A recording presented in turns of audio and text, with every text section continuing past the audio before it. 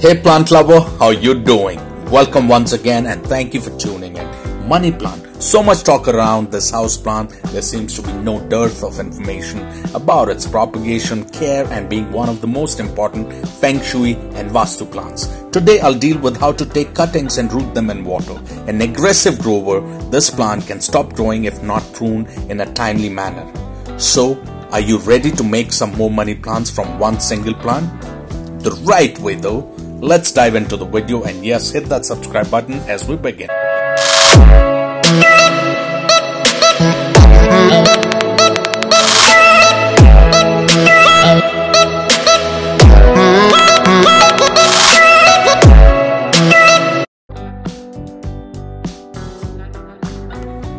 So this is the money plant which we'll take cuttings from. As you can see, look at the roots, man.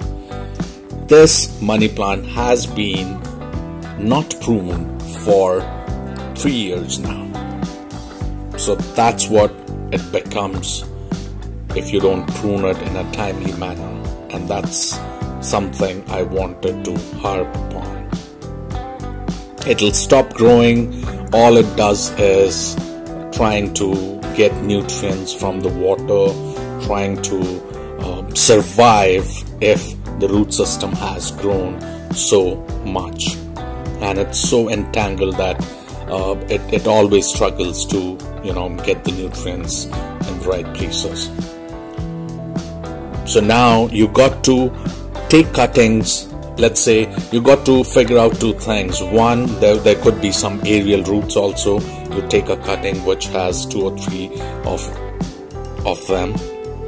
So you can take that cutting, or you can always have a couple of internodes in a cutting so that 1 or 2 of them are inside water.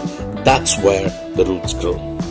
So internodes, if you don't know, they are the areas where branches and leaves come off from a stem.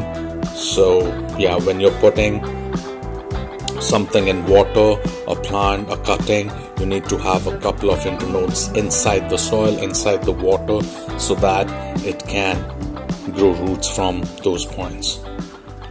So this is what we get after a month, because these things, they grow very, very fast, they grow aggressively, and what I've seen is they grow better roots in water, but they grow better leaves and better branches in soil.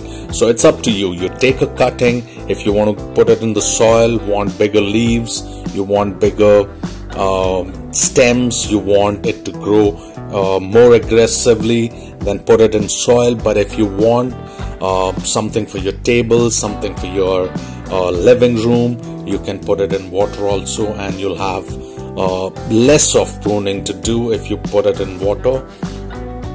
So this is what you get.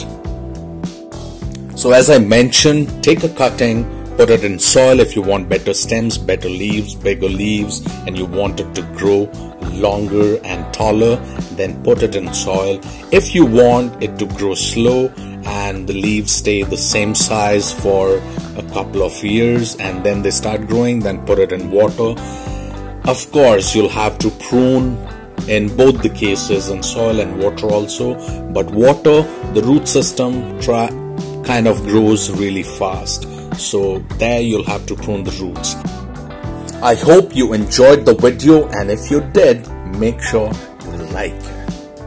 Alright, and yes, don't forget to subscribe. I'll see you again. Until then, take care. Goodbye.